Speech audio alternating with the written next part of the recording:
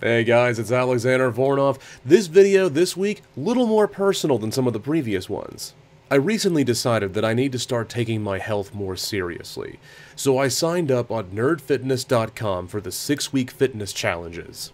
I'm 2 weeks into my current challenge, and I'll be submitting updates every week with my progress. The long-term goal is to lose some weight, especially the stuff I've been packing on since after college. And once that's done, get down to real strength training. As of this morning, I weigh 222 pounds. My goal is to get down to 215 by April 5th when the challenge ends.